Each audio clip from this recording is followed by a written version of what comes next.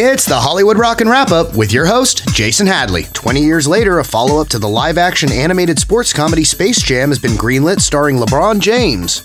In case you're wondering how Space Jam is actually made, it's scraped out from between mistletoes.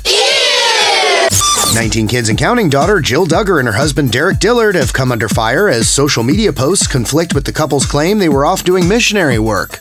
Of course, Jill has 18 brothers and sisters, so clearly a lack of missionary work is not that family's problem. Hi-yo! Animal rights group PETA's on the offensive over a picture of Justin Bieber petting a tiger that doesn't look happy to be there. The photo perfectly captures the sad, dull eyes from a lifetime of captivity and constantly being forced to perform.